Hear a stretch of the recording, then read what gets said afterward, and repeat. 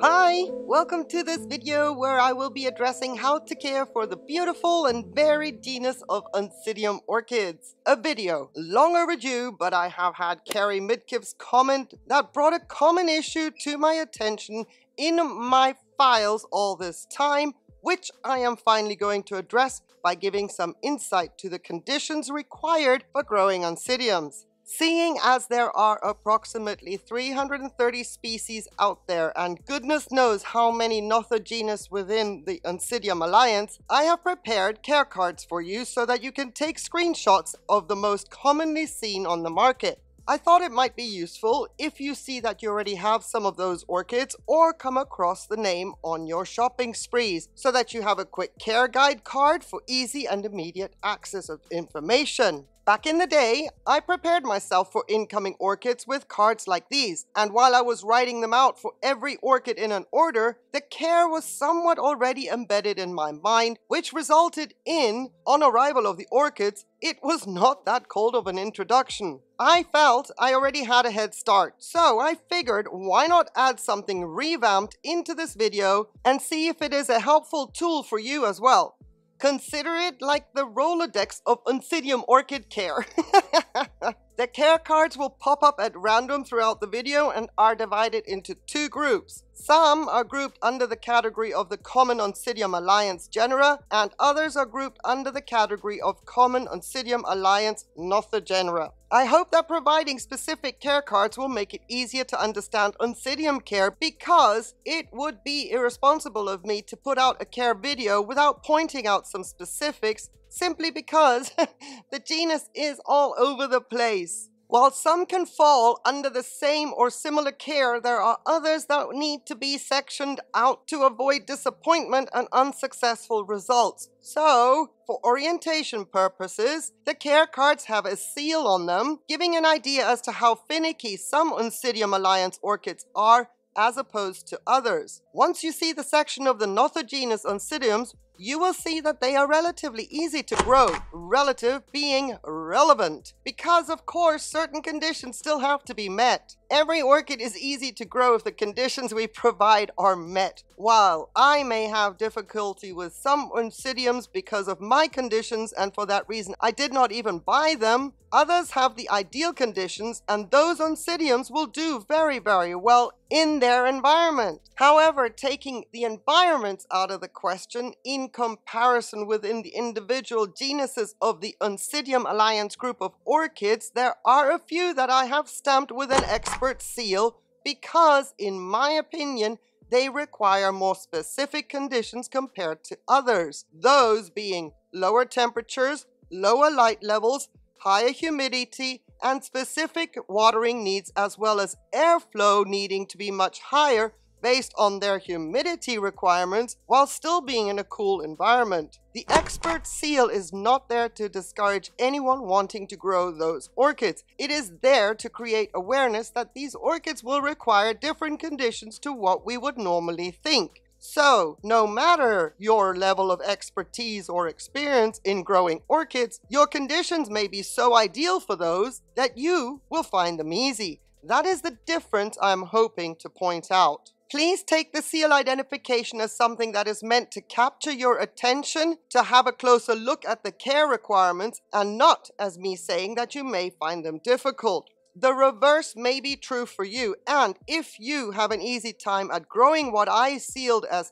expert, then I would love for you to leave your experience in the comments, because many times people come to the comments section to get more information from a different perspective. The monologue of a video turns into a dialogue thanks to the comments section. The care cards also give an option to the setup and media requirements, organic media as well as inorganic media. And remember that all epiphytic orchids can be mounted. If you have enough space and or your climate permits al fresco growing within the canopy of the trees in your landscape. My cards focus on the culture in pots, with the exception of some that I highly recommend to grow mounted because they are as such climbers, that growing those in pots will always be a challenge. Seeing as my little itty-bitty selection of Oncidium Alliance orchids you see here is not abundant but varied in many ways, I will provide you a care guide to the watering and potting up requirements based on the characteristics that orchids come with, which are many times a one-glance dead giveaway because we're focusing on roots, leaves, temperature variables, and tolerance, and some fertilizer variables. The first thing I always like to do is break down the care for Oncidium Alliance orchids by taking the different root systems into consideration. There's a huge clue when it comes to root structure, because the roots come in all sizes, from the very chunky fleshy cattleya-like roots to very fine spindly and to some degree wiry roots. No matter the Oncidium you already have or plan to get, if you are not familiar with anything but the attractive blooms that caught your attention, when you receive your Oncidium, the root size will give you a very clear idea as to what the media size requirements are. Even dead roots will tell you a lot. As a rule of thumb, chunky roots will do best in chunky media, and then all the way down the root size spectrum, the fine roots will do best in small media, and of course there are one or two exceptions in there. Tolumnia, I'm talking to you. But this goes for organic media as well as inorganic media as suggested on the care cards. Take note that large media does not always equate to wet-dry cycle. In general, Oncidium Alliance orchids are very thirsty and love their water. The care cards will point out which ones, however, prefer a drier winter rest, as opposed to the majority not wanting to dry out too much or for too long in between watering. Seeing as the watering is so heavy and the media is continuously wet, a lot of flushing has to also be taken into consideration, because while Oncidiums are in active growth, they also want a lot of fertilizer and supplements. Some more so than others, but in general,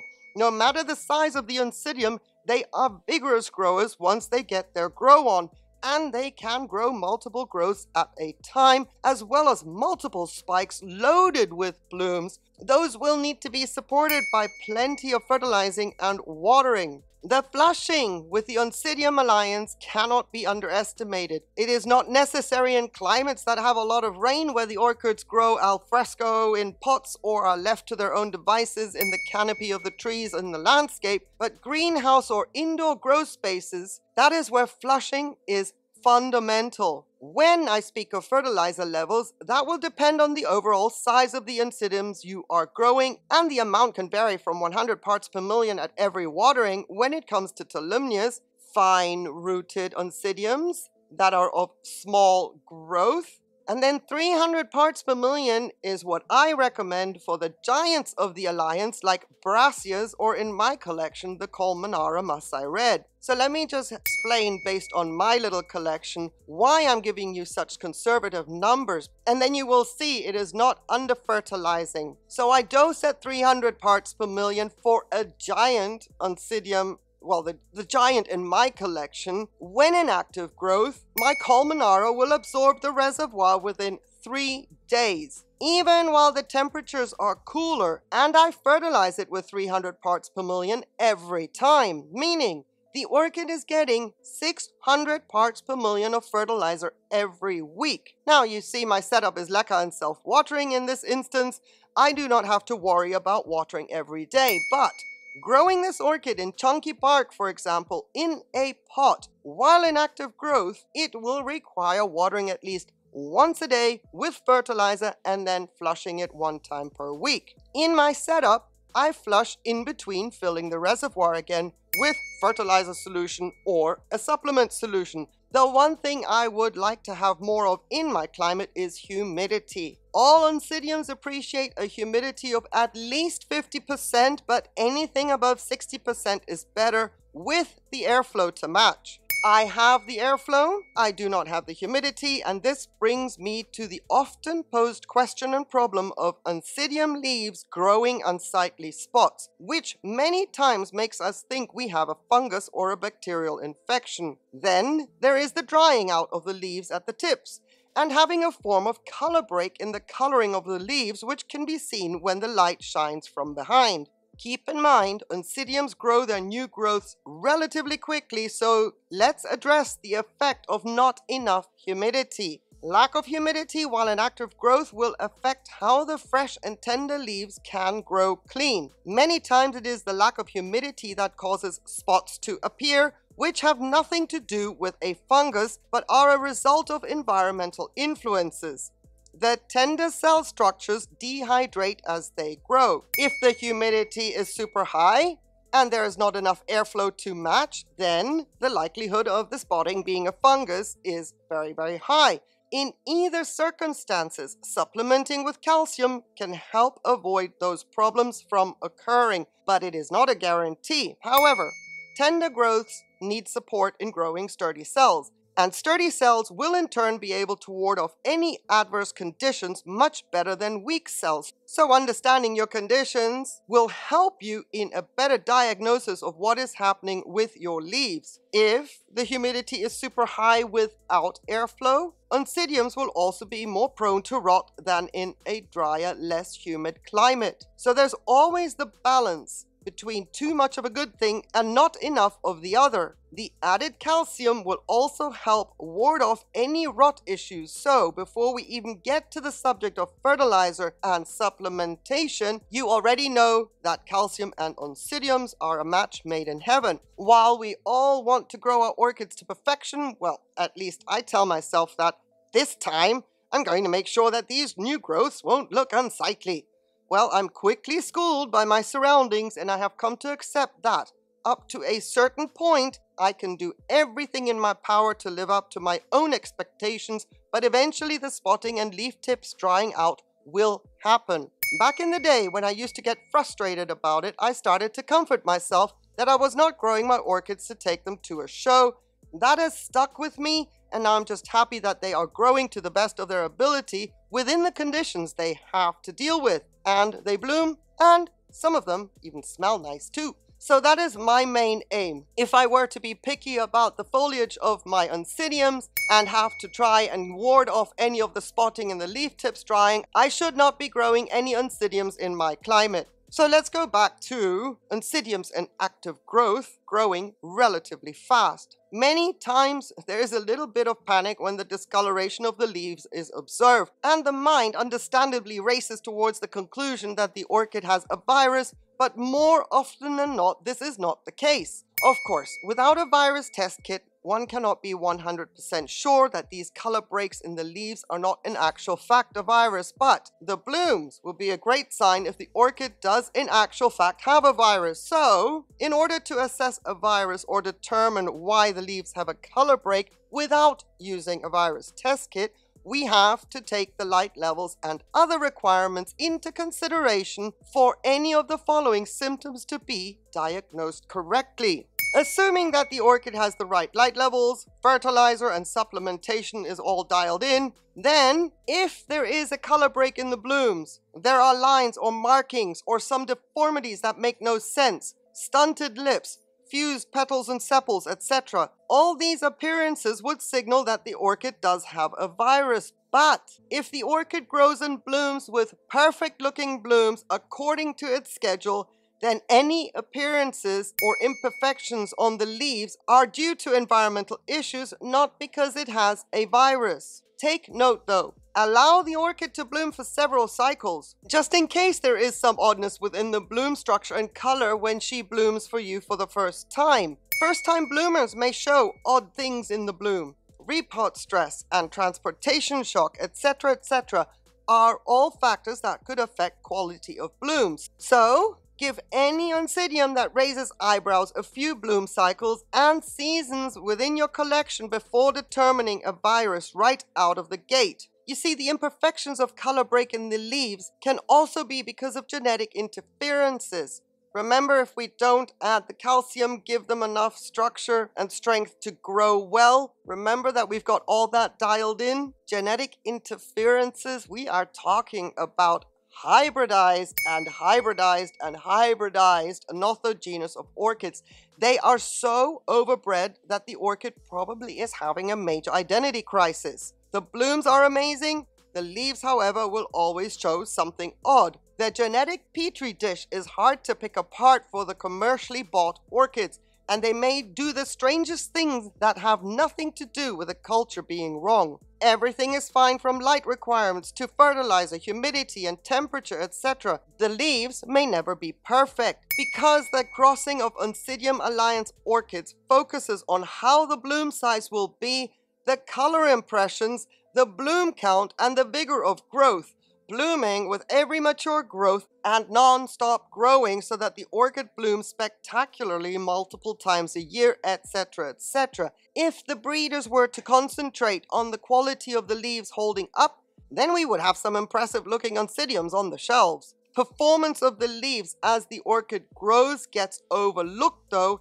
and that will show once the orchid settles into your collection. 99% of the time, the heavily bred oncidiums we buy by the name of cambrias do not have a virus. Once they leave the perfect climate-controlled, mass-produced nurseries and come into our possession, where one thing may not be quite on point, then bit by bit those signs will appear, but the orchid is still healthy. So just a little tangent, but now that I've mentioned the word Cambria, what is it? Well, apart from being what the country of Wales is called in Latin, Cambria is in actual fact a broad name used to cover many different orchid crosses.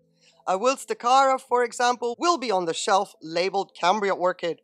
That does not mean that it comes from Wales, but the fact that the mass producer could not be bothered to actually give the correct name or just didn't know it for themselves, and hey, it has more intergeneric hybrids in its parentage, hence Cambria. But if you're still curious about if it has a proper name or not, and you have yourself a Cambria in your collection, you can see if the blooms you have match any of the millions of images on the interwebs and usually come across the name. So let's just say somebody comes to your home, they know you love orchids, picked you up an orchid and it's got Cambria on its little tag in the pot. Well, usually the tag has a web page of sorts that can be looked up on the interwebs, and if that nursery is a mass producer, they will have a whole gaggle of images where probably a name will appear, and if not, then the rabbit hole starts and very quickly similar orchid blooms will pop up in your recommendations, and I am sure you will be able to identify your bloom relatively quickly.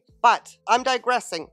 Cambria here, Cambria there. Land of the dragons. Anyway, let's get back to the temperature variables for Oncidium Alliance orchids. On the care cards, I have specified temperatures that I deem safe for successfully growing the orchids. However, some may have a temperature tolerance that can only be determined once the orchid is in your collection. For example, I would have never thought that my Colmenara would tolerate temperatures as low as 5 degrees Celsius. The care card states 12. But here is mine doing really well despite the low temperatures. And it does not just have to tolerate such low temperatures on occasions. Instead, it can be a week to 10 days of those lows, and there's no reprieve during the day temperatures, balancing out an average for the orchid to recover in. When my temperatures go that low at night, the days are usually hovering around the 14 degrees Celsius mark. While many oncidiums can tolerate lower temperatures than stated on the care cards, it is always advisable to err on the side of caution and be aware that they can tolerate lower temperatures for 1 or 2 nights only, and then they will suffer. And they will tell you very, very quickly by showing anthocyanin in some cases, as that increases as a protection from the cold exposure. Or some may show pseudobulbs starting to turn a light yellow,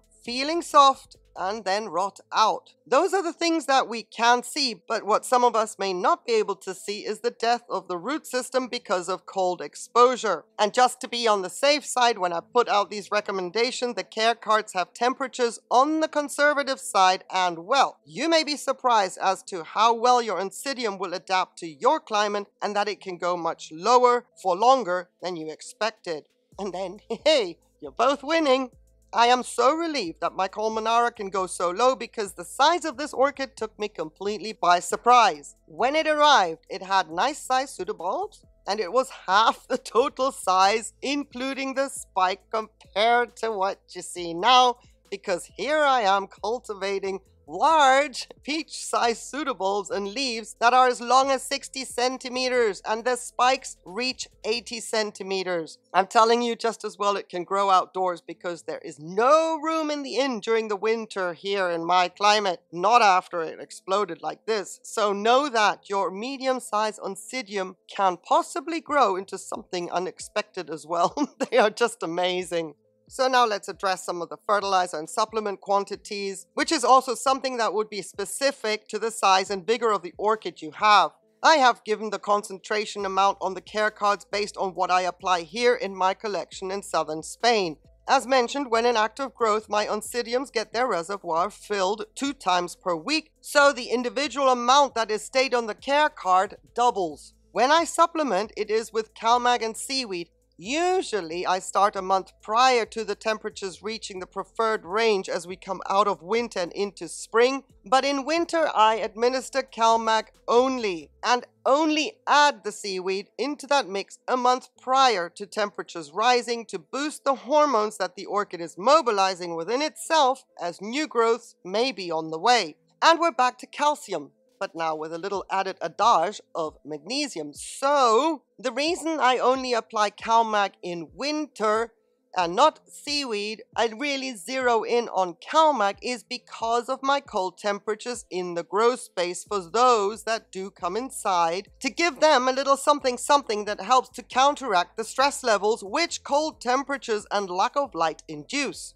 My aim is to tide them over with calcium to keep their cell walls strong, and magnesium to help them photosynthesize the little light that they get. I do not go above 60 parts per million of CalMag, and once again, I do not add seaweed in their non-growing phase. Should they be in active growth during winter and early spring, that includes pseudobulbs starting to plump, then I watch the light levels to ensure I can give them a little fertilizer, but not too much, because I do not want the growths or anything to bolt for lack of light and having too much fertilizer in it. That would result in the cells growing weak. If all of mine have matured their growths by the time the conditions become less favorable, then there are only sporadic flushes to keep the climate of the pot healthy. Usually, my Oncidiums will have completed all their growths by the end of fall, so the fertilizing can stop just in time.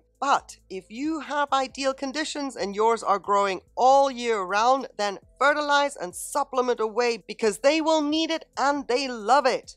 Unless an Oncidium is a species that has a certain winter care requirement, which is where the expert seal comes in to draw your attention to that fact. Unless it is a species that has certain winter care requirements. Oncidiums are continuous growers where the conditions are favorable all year round. So fertilize and supplement and water away at your heart's content. Light levels for the Oncidiums in my collection are generally high, but as much as I can avoid direct sun, they are in bright shade or direct afternoon sun. Still, the Colmenara has to deal with the direct Spanish sun during the months of July and August. That is when I get burnt leaves because the heat is compounded by warm, dry wind. If your Oncidiums live in a climate with high humidity, then along with the airflow, the leaves will stay cool and can take the direct sun because the humidity will buffer against the heat coming from the sun. If you are further north or further south, depending on which hemisphere you are in,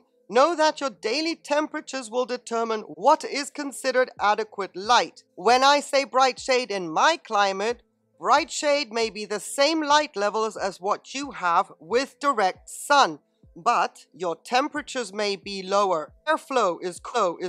For that reason, your Oncidium leaves will not singe. If you are growing your Oncidiums in a grow room or a conservatory with artificial lights, the best way to avoid leaf burn is of course to provide plenty of airflow, but to also not have the leaves get too close to the light source. Even humidity will not help to avoid a leaf singeing in the case of artificial light. In my past experience, moving the leaves via airflow gives them time to cool down and not have the magnifying glass intensity of a grow light on one spot of the leaf for many hours. Touching the leaves helps to determine if it is too close to the light source. And keep in mind that some oncidiums will not show anthocyanin before burning, so they'll just burn. They won't give you a heads up. This also applies for artificial lights that do not heat up. And I say that as an add-on because a lot of people say my artificial lights do not heat up. But there is a magnifying glass effect of the light pinpointing a specific area of the leaf for many, many hours, which will cause it to burn whether your lights heat up a room, the space, or not. And keeping that airflow going will keep that leaf moving, and that will avoid any singeing or burning of leaves to happen.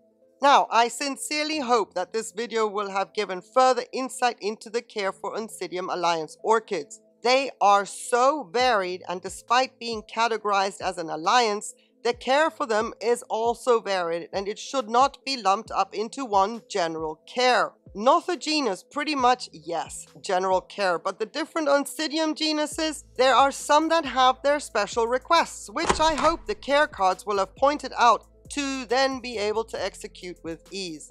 If you have any questions and notice that I have not included some Oncidium species or nothogenus in the care cards, which you may be growing and have any follow-up questions about, please bring that to my attention and we can go over your Oncidium in more detail, either in the comments or by filling out the help form that I have pinned in the comments section. The hybridization of the Oncidium is already something akin to a frenzy, in my opinion, and more nothogenus will pop up. So I just hope that the ones I did include in the care cards will provide sufficient information to be of help for the time being. And if I have to do a follow-up video with more nothogenus and more species, well, I can always do that, just let me know. Anywho, thank you, Carrie Midkiff, for bringing this topic to my attention, even though it was not exactly a direct request. But that one little detail of no matter how soon I water them after purchase, they shrivel, caught my attention. I hope this was useful, brought further insight, and prompted more questions. If that is the case, keep the questions coming, and I will do my best to help out. Thank you so much for watching. Have yourself a beautiful day on one condition, that you stay safe and take care. Bye.